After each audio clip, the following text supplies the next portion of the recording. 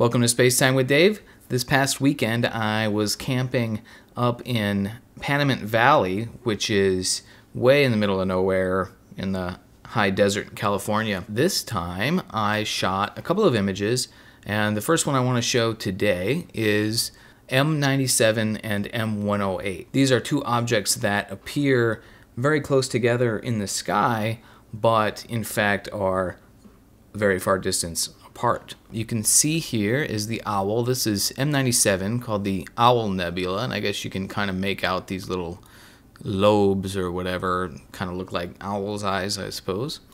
And over here is M108, which is known as the Surfboard Galaxy. Each one of these objects is a little small and not super interesting for my size telescope, but in an image like this, it's pretty cool that you have both in the same field of view. So this was shot with my Canon 7D Mark II and my Orion telescope, 8-inch reflecting telescope setup. It's a little under 3 hours of total exposure time. So the Owl Nebula, M97 here, is about 2,000 light years away, and the Surfboard Galaxy M108 is actually 45 million light years away. So they're right next to each other in the sky, but there's a lot of depth going on here.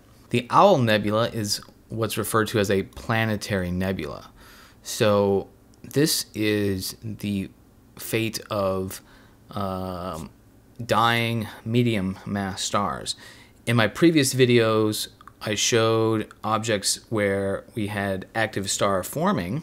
Now this is a star dying. So what happens is when these stars age, as they burn through their nuclear fuel, they begin to release their outer layers of material, and just kind of gently it floats away, kind of blows away in the nuclear wind. So the name planetary is a really bad name because it doesn't really have anything to do with planets. It's a term left over from early astronomers that mistook them for planets in the sky. They saw not point sources like stars, but kind of more faint disk shapes, and that's what we see here. Planetary nebula are very interesting. They're very beautiful to look at, and they show some really intricate structure, especially in Hubble Space Telescope images. I won't spend too much more time talking about them because the astronomer Phil Plait did a great job in the PBS Crash Course Astronomy series, which I'm going to link to, so check that out. M108 is a barred spiral galaxy, and we can see it here sort of looking at it kind of edge on. And I don't have a whole lot of detail in here, but we can make out some of the gas and dust in the spiral structure, the blue light from its more massive blue stars, and the yellower, oranger core of the galaxy. This image overall is not one of my best images. It's kind of fuzzy, kind of soft. That night we had some clouds, kind of some poor seeing, so I wasn't even sure I would get anything at all. But it's pretty neat, and I like that it shows both of these objects in the field of view to give you sort of an idea of, I guess you could say, cosmic diversity.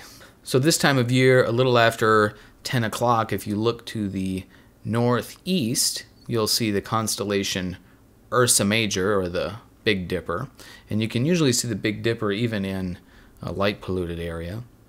So if we zoom in here, when we look in this area, here we can see the owl and the surfboard. Owl Nebula, Surfboard Galaxy.